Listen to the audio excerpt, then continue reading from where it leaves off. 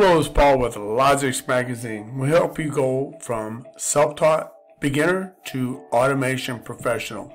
And the way we're going to help you do that today is we're going to help you discover the 3 ways to simulate a PLC program.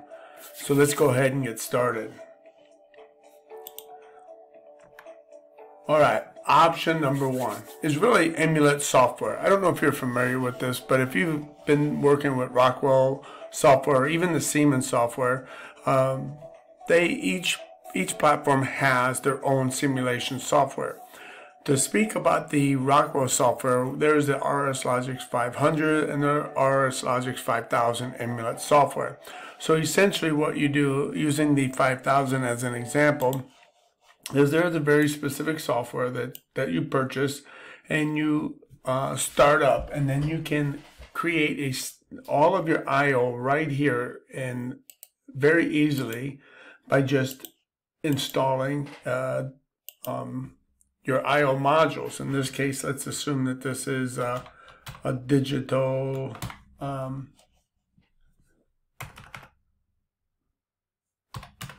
module. I'll put it in that slot, and now I have my digital I/O, and I will configure this with the rslogix 5000 software. Basically what I'll do is create a program.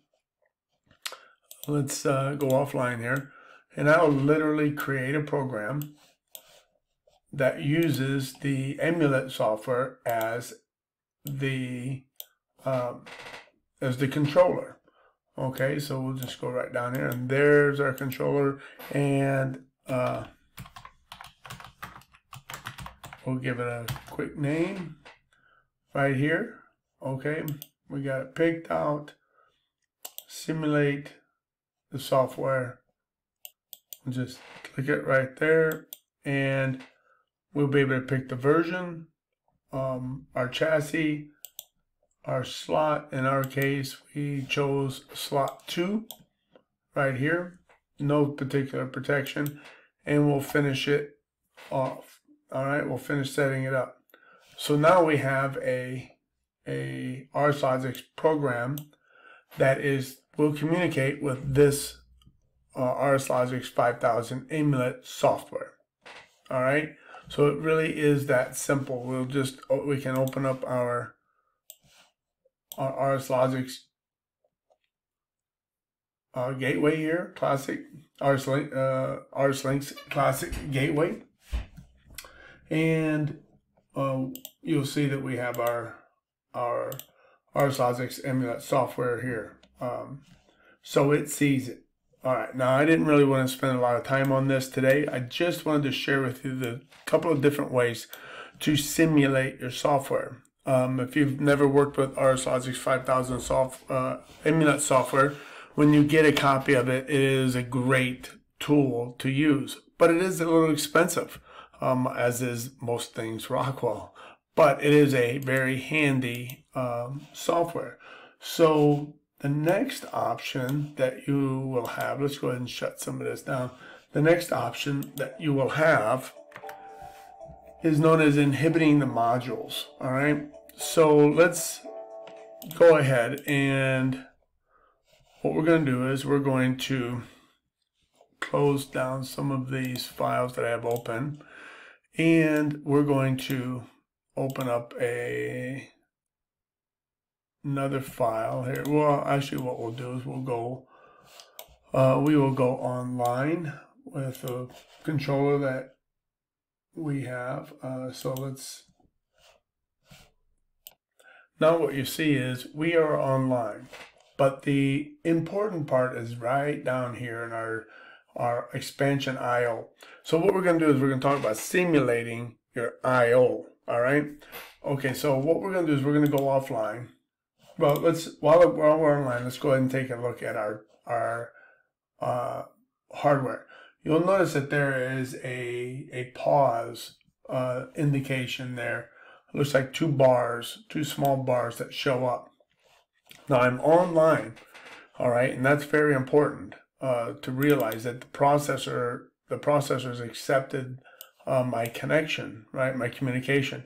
What I do is, in order to inhibit this module, I'll tell you how to do it, then why you want to do it. So the first thing we'll do is what happens is when I'm online, I click this, I check this bar right here on the connection, all right? Inhibit module. So what happens is it gets installed, but the processor doesn't look for it. Now, why is that important?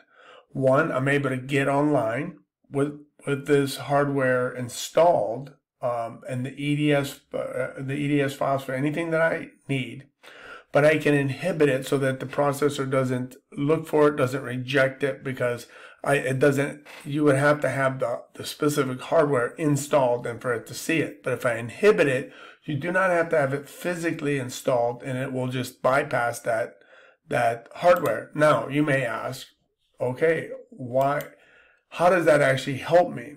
All right. Well, what that does do is that puts our tags in our controller. All right. And we can use that device in a simulated mode, even if we don't have the physical hardware. The tags are what is actually the most important issue, the most important point, because as I actuate and work with this hardware throughout the program, I'm still going to be able to put a 1 and a 0 into that tag, irrespective of the fact that I don't have the hardware. All right, and that's what's very important, is that I can simulate having the hardware even though I don't, because I have the tags, if that makes sense. So this is a module defined. These tags are module defined. So once they are installed, the tags get installed to my controller tags, and I can use those tags in a simulated mode. I hope that makes sense. So I do not have the hardware. I put it in inhibit, so it doesn't look for the hardware, but the tags are installed, and by doing that, I'm able to simulate the hardware even though I don't have it. So let's kind of try and take a look at an example here. So here I've got two. So if I go to my sensors, this is one of my guys' programs. So I have, okay, so card 2, let's see where he's at. He's from Mexico, so he writes his tags a little bit differently, but let's see where we're at. All right, card 2 inputs. You'll notice that I have my tags here, right? Okay, so we have a 8. All right, so I can come right here and I can put a 1 in that right there, and that will transmit throughout the entire program as though my input, my card is there, my input went true, and then the rest of the program will act as though that's a real physical interaction to the controller. Really essentially that simple.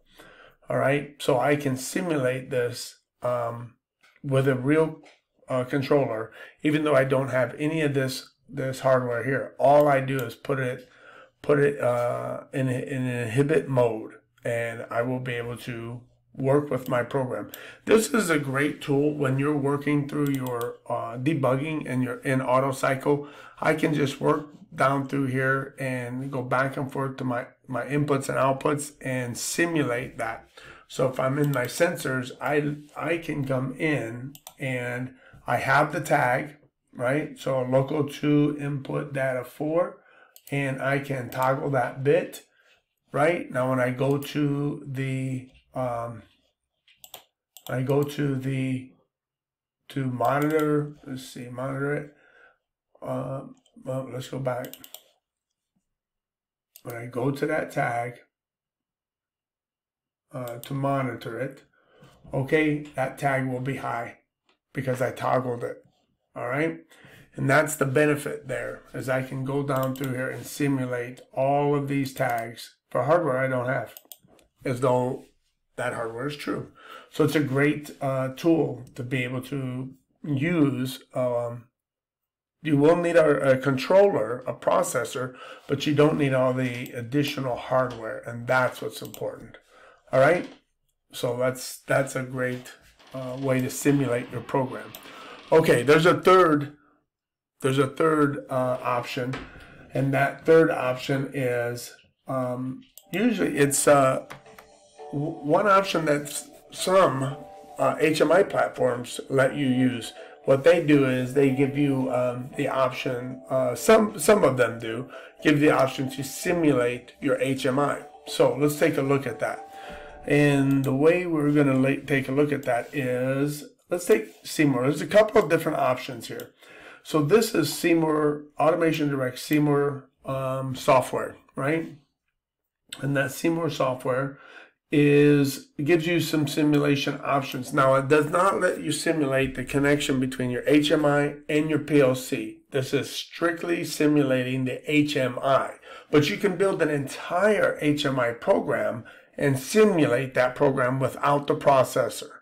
And that's a very great tool. So I will just set this up, and I can simulate this software to be on or off, and the HMI will react accordingly. Okay, so this is a great tool when you're using this particular software to test your program, the HMI itself. All right. Now, in addition, there are a couple of other software programs. I believe